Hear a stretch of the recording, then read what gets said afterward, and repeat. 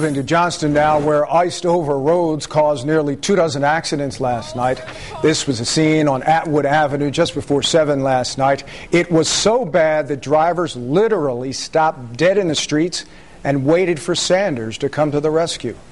A reminder now, stay with Eyewitness News for continuing coverage of this bitterly cold weather. Michelle's full Futurecast is coming up in less than 15 minutes. Plus, we'll have live Pinpoint Weather team coverage tonight beginning on Live at 5.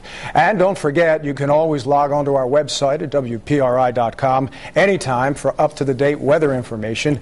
Once there, you can track live Pinpoint Doppler 12 radar in real time. And there's also important information about keeping your family and your pets safe during this extremely cold snap.